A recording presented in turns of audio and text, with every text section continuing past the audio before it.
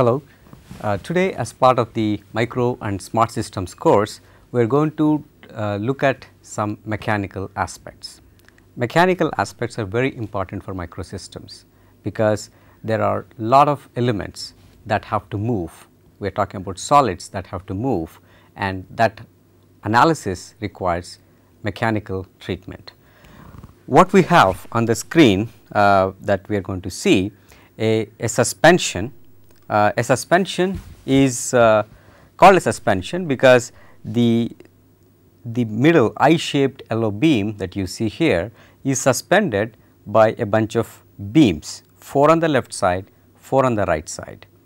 These beams suspend this mass so that it can move only in the vertical direction like this, where the axis is shown here, but it will have very high stiffness to move in the perpendicular direction in this plane, and also it will have very high resistance to rotation about the axis which is perpendicular to the screen.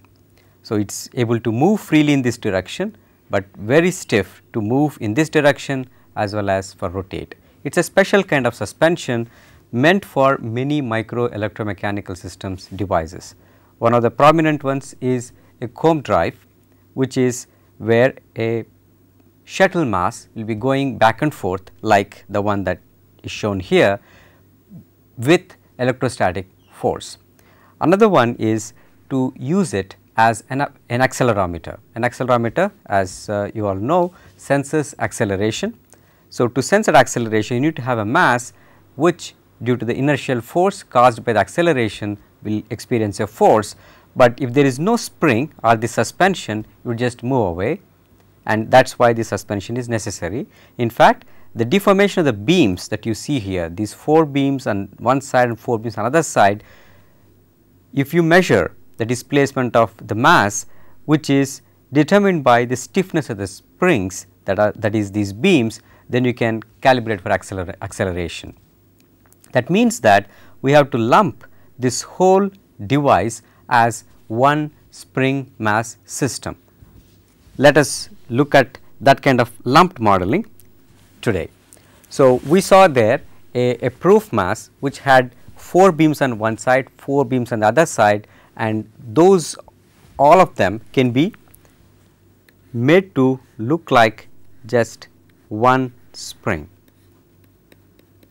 So, this is the mass, let us say this is m, which is the mass of that central I-shaped pattern that we saw on the screen, and then we want to have one spring constant which represents the effect of all of the beams that we saw over here. Let us look at the beam one more time.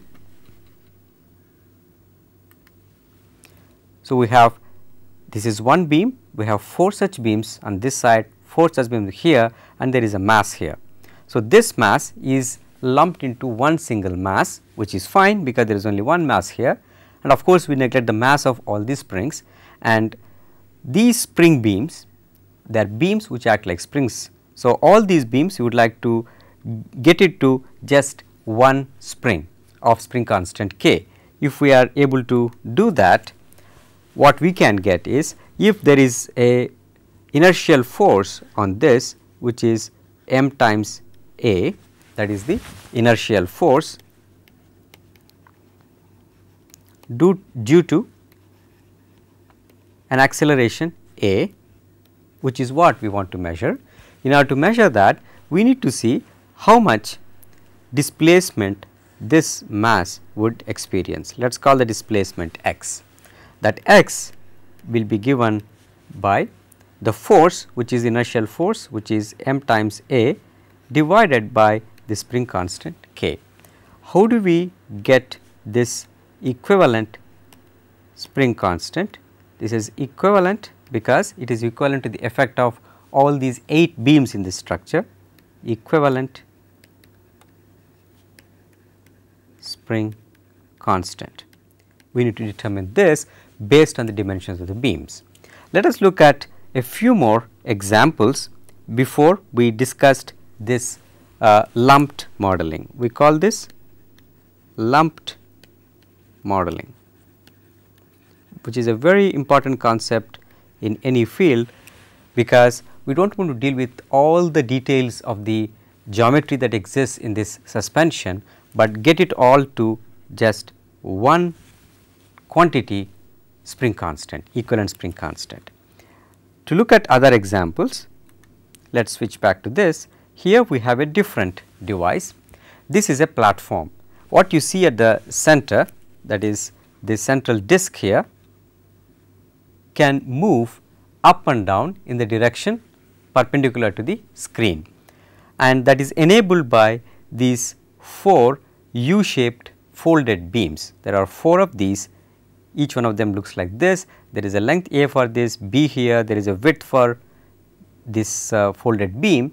We have 4 of them, which are all attached to an outer ring which is fixed. This hatching shows that it is fixed to a reference frame, and now this central disk can move up and down and act like a Z stage. Here also we would like to represent this with one mass and a spring constant, equivalent spring constant corresponding to all these 4 folded beams. Let us look at one more example. Here the central mass, which is called the proof mass, we want it to move in the x direction, that is this direction, as well as y direction. So, here we have a little coordinate system shown there.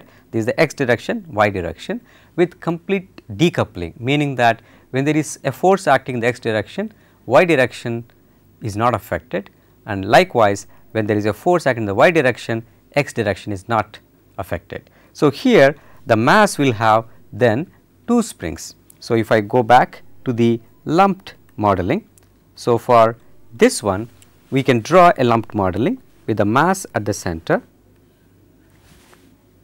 and the springs letting it move in the x direction with some stiffness. If the beams were not there, suspension is not there, it will just fly away when there is a force in the x direction. Likewise, we will have the springs in the y direction also. So, we have x direction and y direction, and we have the central mass here. So, this kx here and ky here. In this particular example, the kx spring constant, equivalent spring constant in the x direction, happens to be equal to ky because of the symmetry that is there in this particular device. So, how do you get this kx and ky? Let us look at one more device. Here it is a micro mirror array, where this mirror that you see, this is the eye of the needle, you can see on the wafer how many of them you can make, and this particular mirror, diameter of this is about 150 to 200 microns, and that is why you can pack a lot of them on a single wafer. This mirror can tilt about x axis as well as y axis. We can tilt it like this, tilt it like that, and for that there are again the suspensions. We have the circular mirror at the center, there is a suspension here which enables this mirror to rotate about this y axis, and this one is connected to a annular ring which is suspended with another pair of springs which enable this annular ring to rotate about the x axis. So, this mirror can rotate about x axis because of the annular ring and rotate about y axis because of this other spring. So, how do you get the rotational stiffness of this about x axis and y axis? So, if we look at the details of this beam suspension, it is going to look like this. We have here, if I look at this spring, it is starting one end corresponds to this end here, another end corresponds to this, and here is our axis, and it can twist about this axis here to make this one rotate about that axis. How do you get an equivalent spring constant for something like this? Okay. So, looking at these 4 examples, let us look at the lumped modeling of these beams. Going back to our first example, this one, where let us look at the spring constant of this first in the x axis, that is horizontal axis. We have several beams, we want to look at the stiffness of all of these beams in the x axis, that is horizontal along the length of the beams. Let us look at just one of them first. If we look at just one, we have axial deformation happening in these beams. If I show one of those beams here, which is connected and fixed to one reference frame, and then here we want to see what happens if there is a force in the x direction. We had this what we call a proof mass. It can be of any shape, here it happens to be that way. We will just show these beams.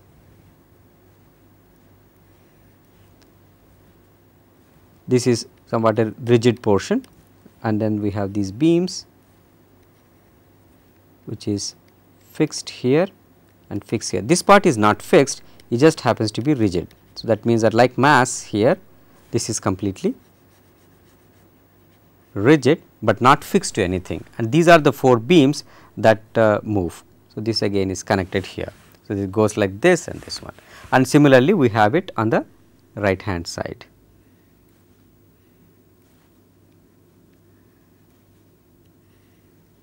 So, it is fixed here, and there is a rigid mass over there connecting them.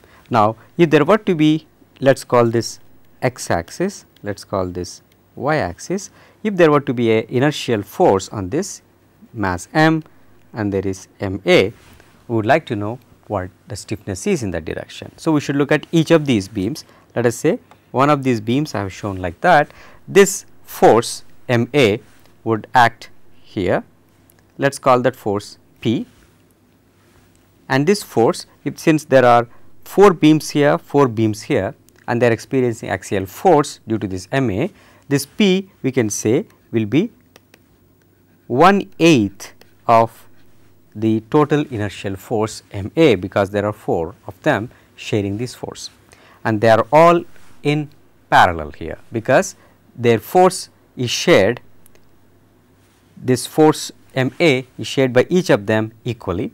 Now, we would like to know how much it deflects. If I look at this problem, we want to think about what effect of force on this beam in the axial direction. A beam that experiences force in the axial direction is called a bar. A bar moves only in the axial direction. So, it undergoes axial displacement or deformation, because it is not a rigid body displacement, but actually it elongates. If I take 2 points on this, after deformation, these 2 points would have moved to 2 different new points where the distance would have changed, distance between them would have changed, that is not considered to be rigid body motion, and it is called deformation. Deformation causes stress and strain in this bar. If I look at any point here, if I take a cut and look at what internal force exists on that, that has to be equal to P, because this element, this segment has to be in equilibrium. So, if I take the broken one, let us say I take this, we have this force P acting on it, and I have cut here. So, this should have a force P to keep it in equilibrium. This is for static equilibrium, that is a force. If we assume that the area of cross section of this bar, area of cross section is equal to A, then we define a quantity sigma, which is called the stress in this axial stress in the normal direction to the surface of cross section here. It is called a normal stress, that is given by the force in it divided by area of cross section. Now, we can define another quantity which is very important in mechanics, which is strain, and that is given by the stress divided by Young's modulus. This y here is Young's modulus. which arises because of the assumed linear relationship between the stress and strain. So, strain we will use a symbol epsilon and stress and strain related by the Young's modulus. Now, what is strain? The strain is defined as change in length, that is how much deformation this undergoes. Let us call that well, let us call it delta x, not x. Okay, let us call that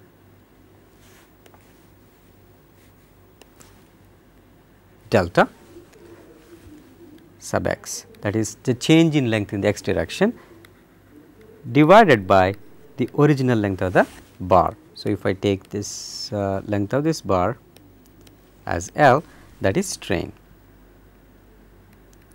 Now, knowing the relation between the stress and strain, we can now write. So, we have strain which is delta x by L equal to stress which is P divided by A and then 1 over I. This tells us that delta x, the deflection of the bar, is equal to P L force multiplied by length of the bar divided by area of cross section and Young's modulus. Now, if we look at this expression and then see that we can separate it out in this fashion, P divided by A y over L. Now, this quantity can be seen as the equivalent spring constant. Okay. That means that the bar that we have,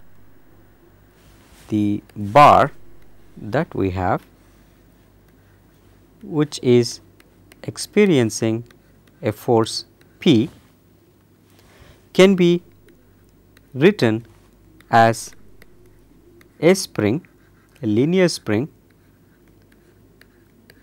with a spring constant K, which is equal to, as we have shown, A y by L, area of cross section times Young's modulus divided by the length of the bar. Once we know this, we go back here. So, we have this K equal to A y by L and we have 8 of those in this suspension. So, we can write the total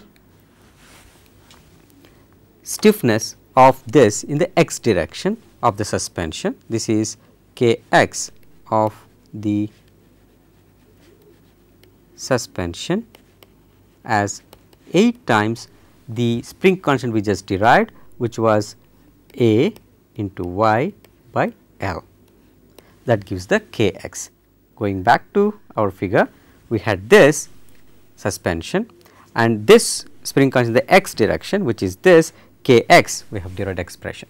Now, if there is a force in the y direction on it, which is again let us say m a y, we could have called it m a x here. So, if we call it m a x, this force will be m a x. That is a force, inertial force in the x direction. Now, if there is a force in the y direction, these beams now will start bending. We said that we call something a bar if it experiences only axial force, whereas if there is a force in the y direction, these things experience a transverse displacement or transverse deformation. We need to determine Ky for it. Before we proceed, let us look at one more aspect of this. We had a bar, several of them, they all shared the force applied, and that is why we call them springs in parallel. That means that if I have a bar here and another bar here connected to, let us say, a proof mass, a very big mass which is fixed here, based on what we just did in the x direction, if there were to be a inertial force m times a x. So, this is m times acceleration in the x direction, that will be m times a x. Now, we have two, let us say they both have area of cross section A, length L, and made of material which has Young's modulus y, and same thing for this A, L and Y. Then if you get spring constant as we just did, get for one bar and take another bar which has the same spring constant, you can just add, because these are springs in parallel, that is this is equivalent to the lumped model where we have one spring and another spring, both are fixed here and we have a mass m. So, this if this spring constant is k, let us say this has let us make these things different, that is A1, this is A2, L1, L2, Y1, Y2. So, we will have two different spring constants here, K1 and K2, where K1 is A1 Y1 by L1 and K2 is A2 Y2 by L2. This further can be reduced to just one spring, because they are springs in parallel with an equivalent spring which is K, and that K is going to be the sum of these individual springs in parallel. This is the case of parallel springs. How many ever there are, you simply add, because they all share the force and they have the same displacement. How does this K equal to K1 plus K2 come about?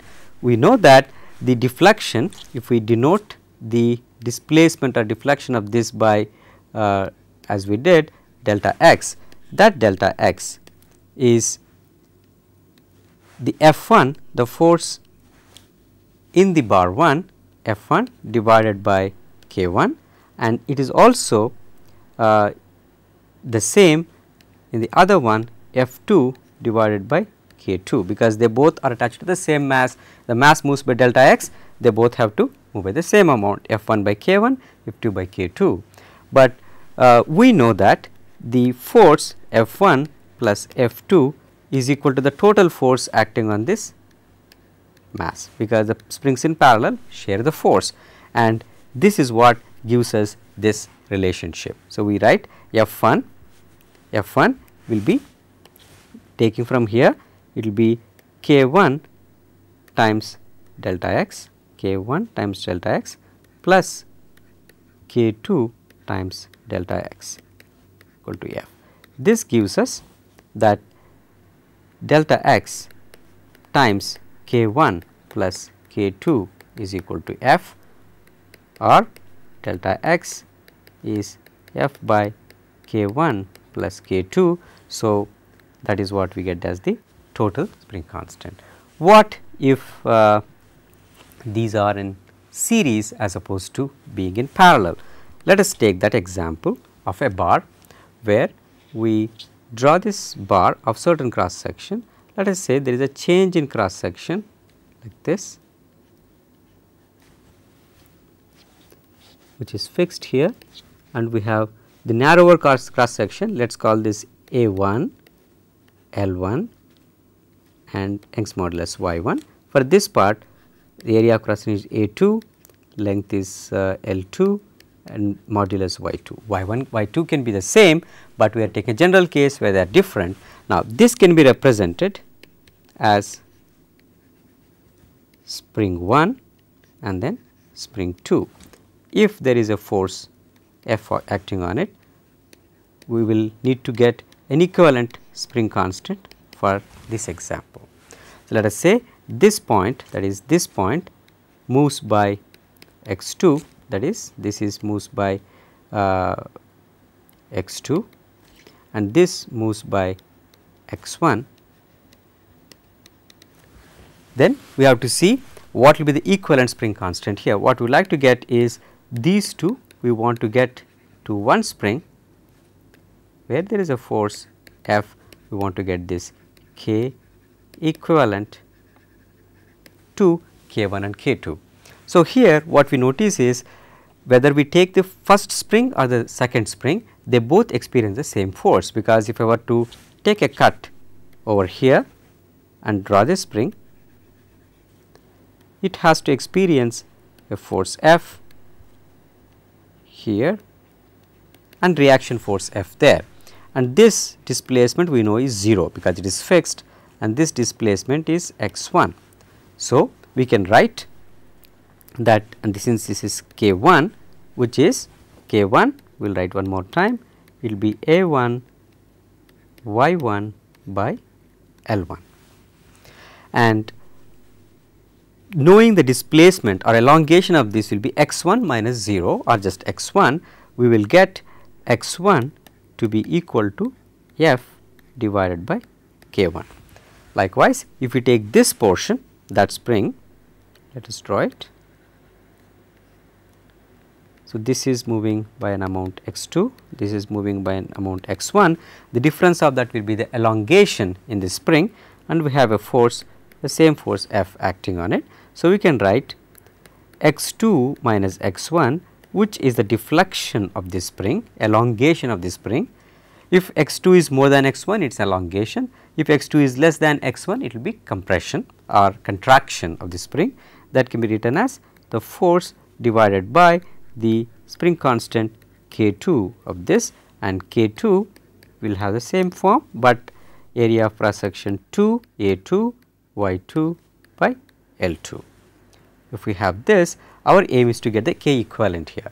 Looking at these two expressions, and the equivalent one, we will have another expression which will be the x2 that we see here. This point will move by an amount x2, just as here we can write x2 equal to F divided by K equivalent. I will just write it as K EQ. So, if I now take these expressions, that one and that one, and put it into here. So, we have x2 minus x1, x2 is F divided by K equivalent minus x1, which is F divided by K1 equal to F K2. So, we have gotten this by substituting for x2 and x1 from here and here. Now, we see the same forces everywhere. So, we can write by taking this other side, this term. First, we can cancel F throughout because the same force acts there on all of them. So, now we can take it the other side. So, we get 1 over K equivalent equal to 1 over K1. This goes other side, becomes a plus sign, plus 1 over K2. Now, for springs in series, these are springs in series. For the spring in series, we have to take harmonic sum.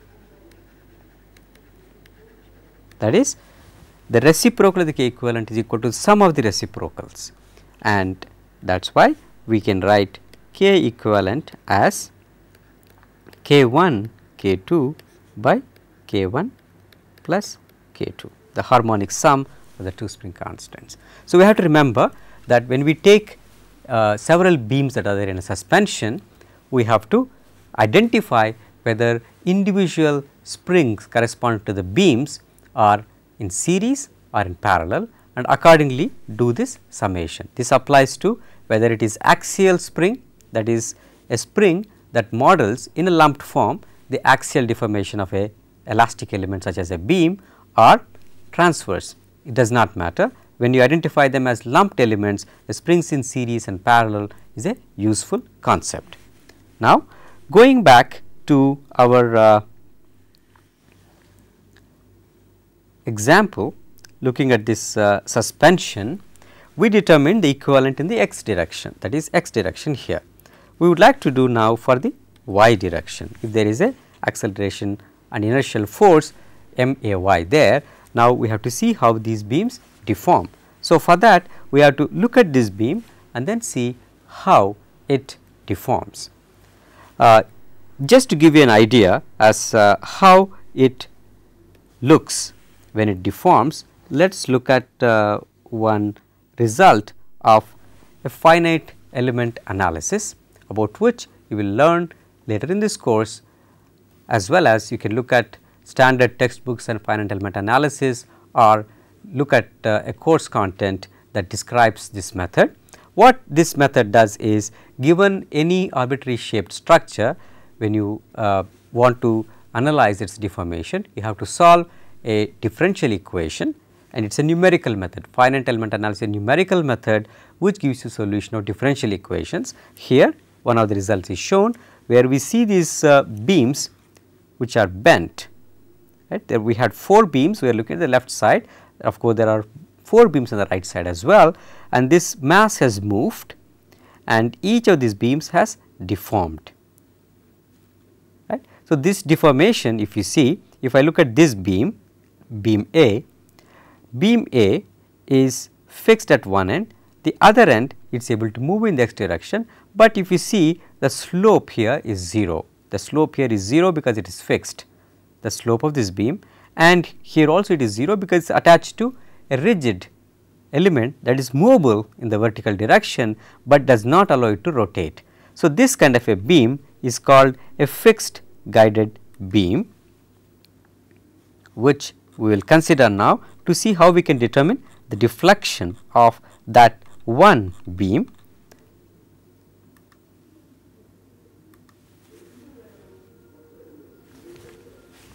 Let us look at the deflection of that one beam. So, I draw that beam which was fixed at this end, it was guided, that is what this is called, it was guided here so that it can move up and down when there is force on it, it is fixed here. So, how would it deform? We saw that it was deforming because it can move in that direction, but needs to have a 0 slope. So, it starts from a 0 slope here and then ends up having 0 slope there. That is how it will going to deform. There are these rollers, imagine them. This is called a guided support.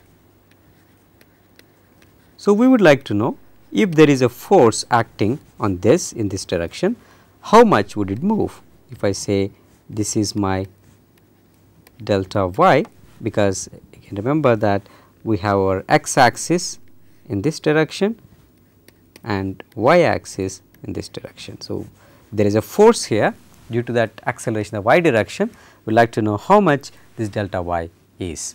For that we need to analyze these beams.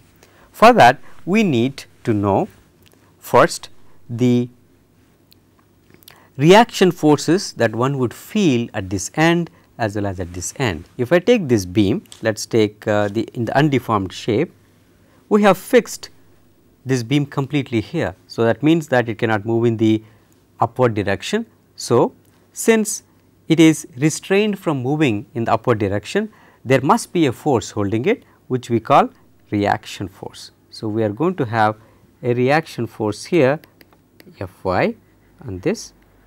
Okay. Likewise, it is not allowed to move in the x direction.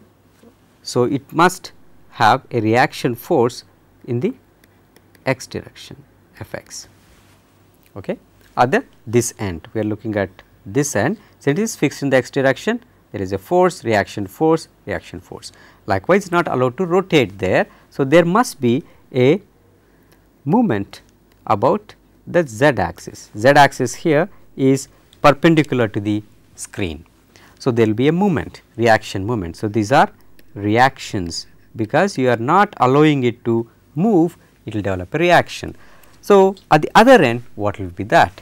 It is able to move in the y direction. So, there is no reaction in the y direction at this end, whereas there will be reaction in the x direction here. We should call this, really indicate the left side. So, this is the left side, this is the right side, left side. So, this is the right side, this is also right side. So, it is not allowed to rotate here. So, there must be a reaction here mz on the left side direction.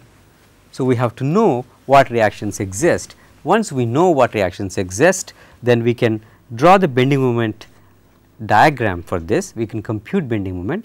Once we know bending moment, we can determine how much it deflects, and from the deflection we can get the tip delta y and use that to get our equivalent spring constant. So, if there is a force acting, let us say the force here is F y, the y direction, then the spring constant of this beam in the transverse direction that is y direction of this beam will be that force F y divided by delta y. So, we know this force because we can look at the beams that are there. So, if we go back, to the diagram where we wrote this suspension, we have 1, 2, 3, 4 beams here, 4 beams here. If we analyze whether they are all identical, they will have the same spring constant in the y direction or x direction, but you need to analyze whether in series or parallel. So, once we know that, we will know the total force, how they share that. So, we can take this MAY and take that portion back to our model here and put that as Fy. Once you know Fy, if I can somehow get this delta y, then I can determine Ky. That is the goal here. How do we get this Ky? That means that how do you get this quantity delta y, right. So, before that, as we just said, we need to know what reactions act, and we need to determine these two quantities, these three quantities. Once we know them, we can draw the bending moment diagram, or we can compute bending moment. So, bending moment is critical to determine deflections. So, the m that we have the reaction moment, but if I take a section of this anywhere, I can again show the vertical reaction and horizontal internal force. You do not call it a reaction now because it is internal, and there will be a movement. Notice that all of these we are writing in the positive direction. These are positive x direction, positive y direction, and positive direction for movement, either reaction moment or bending moment, is counterclockwise. Okay. So, in fact, let us call this only m rather than mz. That is a bending moment. We call it bending moment because the effect of this is to bend the beams, bending moment. Once you know the bending moment, we can determine the deflection, because we know from beam theory, this is we need to know Euler Bernoulli beam theory, which is usually discussed in a strength of materials or mechanics of materials course, which I am sure you can find in many standard textbooks. One of the good textbooks to look at the strength of materials is by S.P. Timoshenko, author's name, and this is title The Strength of Materials. There is another good book. This is one book. Another book is by Den Hertog, and this also has the same title.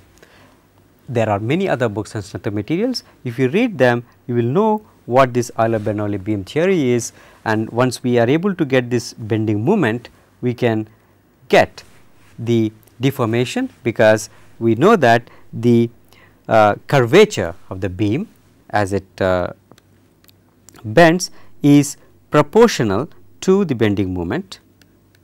The more the bending moment, the more the curvature. So, rho here is the radius of curvature, rho is the radius of curvature. Radius of curvature determines, or in fact the reciprocal determines the curvature, because if radius of curvature for a straight line is infinity, so its curvature is 0, because if I take a straight line, its radius is somewhere very far at infinity. So, its inverse means that curvature is 0. So, on the other hand, if I have a circular arc which will have a center here, then this becomes the radius of curvature. So, we have this here, that is a rho. So, it shows how much is bending, and that is called the curvature. So, 1 over rho, this quantity, rho is radius of curvature, this is curvature. So, curvature is proportional to moment. If we are able to determine the reaction moments here, and then taking a section everywhere, we can compute this bending moment, and once we do that here, we get this relationship. And we also know that 1 over rho, the constant proportionality here is m by E I. Based on this, where well, let us use y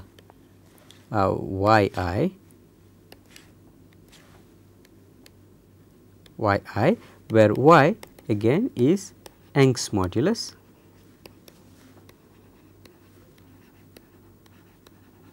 and I is area moment of inertia, area moment of inertia for the cross section. So, the cross section plays an important role in how much the beam is going to bend because of the bending moment. So, we need to have that come here as I, which is given by integrating over the area of cross section, the quantity y square dA. That is the moment, area moment of inertia, and material Young's modulus is there, and we have the radius of curvature. And radius of curvature is given by if we denote the deformation of a beam, let us say a beam deforms like this, if I denote this as Wx, where from the starting end of the beam, if you measure x, Wx is W at different points. Okay. If I take second derivative, let us write it as W double prime, that is d square W by dx square, where the first derivative would be simply dW by dx. Then we can write this curvature as W double prime divided by 1 plus W prime square raised to 3 over 2, that is equal to 1 over rho. This comes from geometry.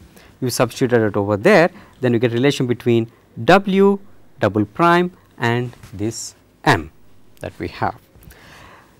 What we do in small displacements is to neglect this quantity. Look at this, this is 1 plus W prime square. If the beam bending is very small, I have shown here exaggerated fashion, but if you take small displacements, then W prime will be very small, W prime square will be much smaller. 1 plus something that is very small, you can approximate it to 1. So, we can say this is equal to just simply W double prime, that is this, that is equal to m. So, we get from here m is equal to y I times W double prime, that is d square W by dx square.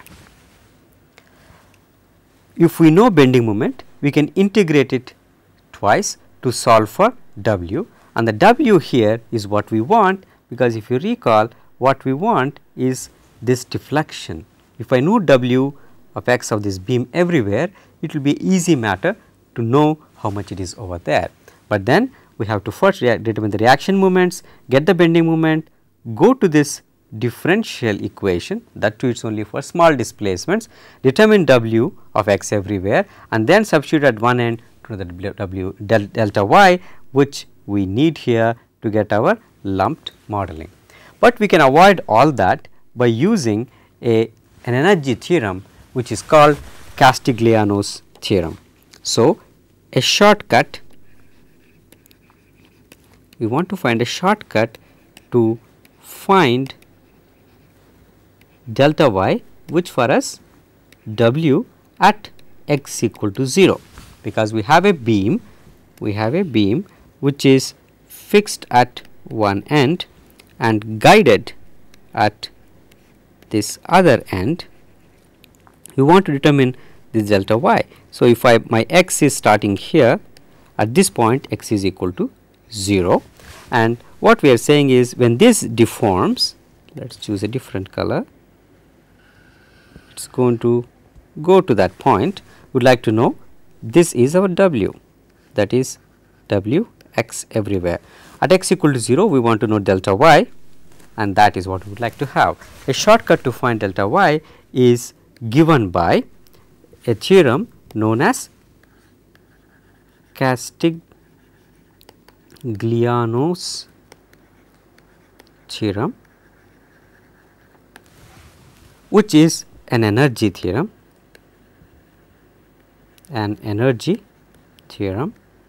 which are convenient for a certain calculation such as this one, and the energy involved here is a strain energy. Let us write what the strain energy is.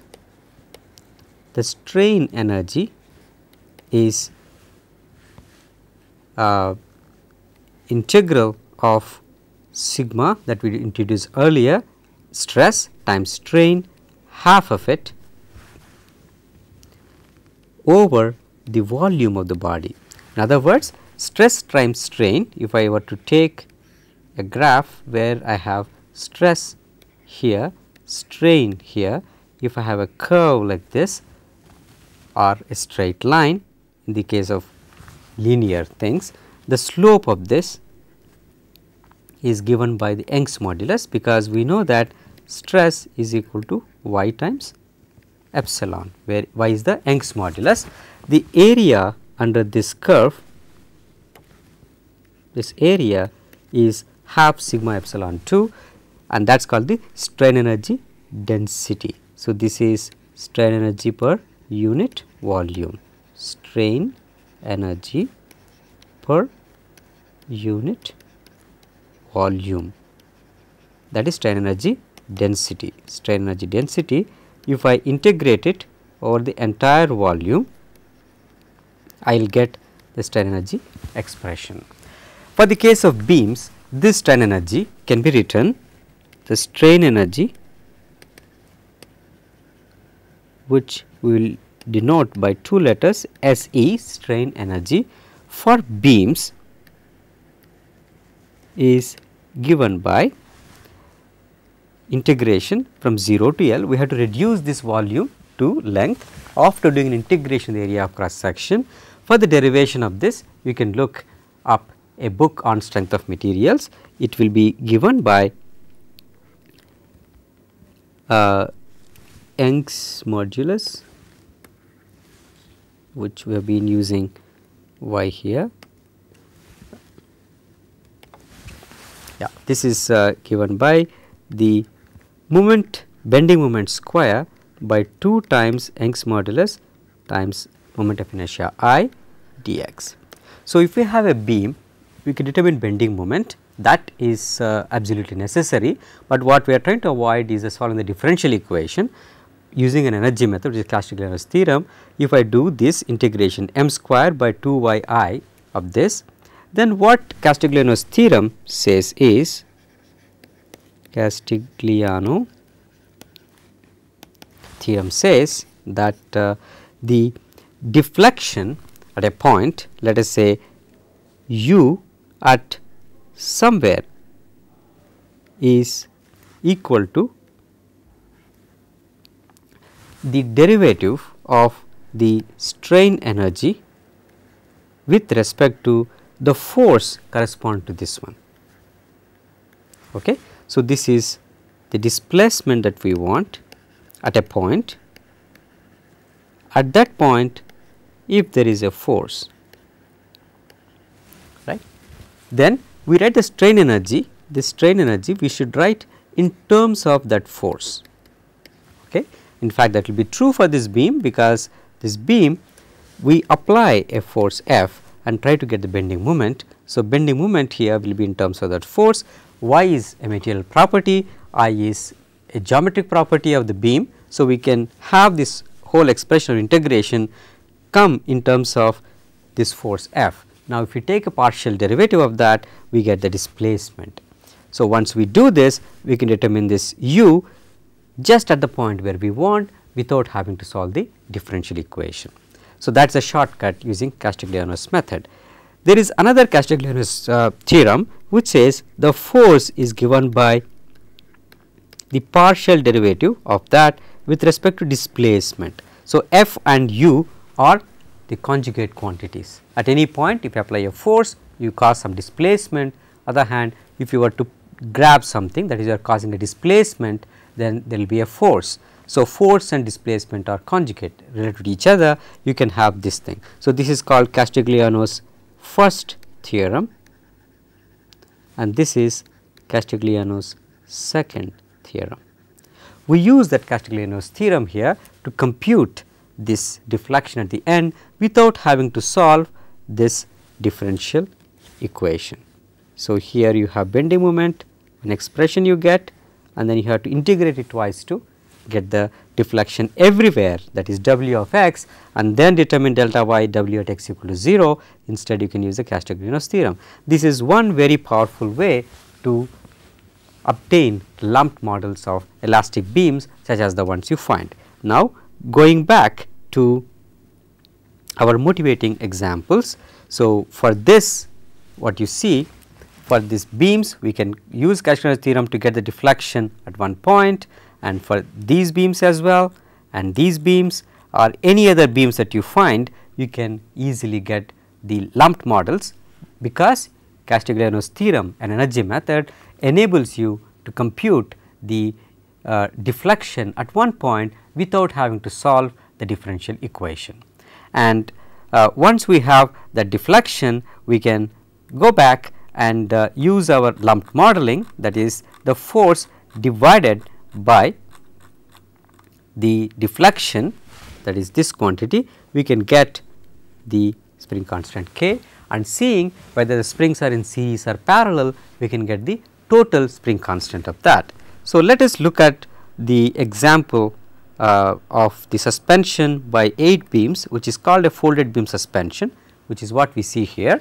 Now, for each of these beams, first we need to use Castigliano's theorem to get an equivalent spring constant in the vertical direction, which is given, by the way, by this quantity, the F L cube by 12 y I, or in other words k, which is force divided by delta, which will be y t w cube. T is the depth of the beam, w cube is the width of the beam raised to the power 3 divided by length of the beam raised to the power 3. So, this is the spring constant in the vertical direction, and we have to see that each of the beams in the suspension, all of them have this k, which is given by y t w cube by L cube. And how are they arranged in series and parallel? If you look at the 4 beams here, we have labeled them A, B, C and D. You can notice that if you follow beam A from its fixed end to here and here, you will notice that these two are in series, because this moves a little bit, this rigid mass moves with it, and then with respect to rigid mass, this point moves more, because this is folded back like this. So, A, B are springs in series, they have the same force, but not the same displacement. So, A and B are in series, we can get, if this is k, this is k, both of them together will become 2k. And likewise, the beams C and D are also in series. So, we get kk, which is sorry, kk, these are in series. So, we get actually half of k as the equivalent spring constant for these, and half of k here. And now, this assembly, the one put in blue dashed line box and red dashed line box are in parallel, as you can see, because they share the same displacement. So, this is k by 2, this k by 2, overall it will be k, and then this set of beams on the left side and set of beams on the right side are in parallel. The total thing here will be 2 times k. So, we can get the total spring constant of this particular suspension. So, we look at each beam and do this. One more thing that we need to keep in mind to end this discussion is what happens when you have beams of different boundary conditions. So, this what you are seeing the scrolling on the screen is basically the strength of materials which you can find in the 2 books that I mentioned.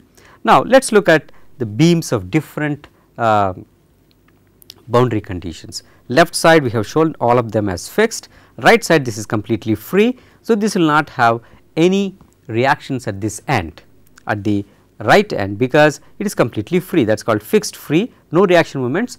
So, you need to get only these 3, and for a planar case you have 3 equilibrium forces, in x direction can be balanced, y direction can be balanced, and a rotation can be balanced. So, we can get with 3 equations these 3 quantities, and you can get the bending moment here, and then apply Castigliano's theorem to get the equivalent spring constant of this in the x direction, y direction, as well as the slope. That is, if I want to denote it by the torsional spring, I could also do that.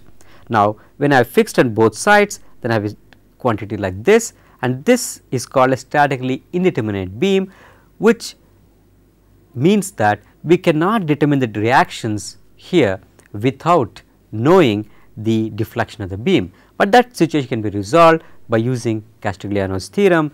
Again, you can refer to standard books on strength of materials, and if there was a pinned condition like this here, then there will not be reaction moment.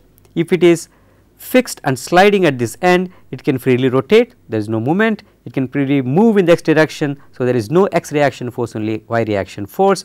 This concept of free body diagram, that is, if I take a situation, make it a free body, drawing the reaction forces is a very important element of strength of materials. Once you get these, then you can get the bending moment and apply Castigliano's theorem and determine the deflections and then lumped spring constants. Seeing springs in series or parallel, you can get the total lumped spring constant. For any of the things that we saw, we can get these lumped constants, whether there are correspond to the fixed rotation things, it cannot rotate, there will be a torsional spring constant, you can get the k of that as well as kx and ky for any system. So, it is if we start with the free body diagram concept, go to the beam analysis, get bending moment, get the strain energy, take partial derivative and get the deflection, and force divided by deflection gives you the equivalent lumped spring constant. So, with this we have discussed how suspension of microsystem devices can be lumped into just a few springs and masses, which makes it reduced degrees of freedom. So, we can easily solve. In the next lecture, we will look at more types of deformations of elastic bodies and look at how we will analyze them. Thank you.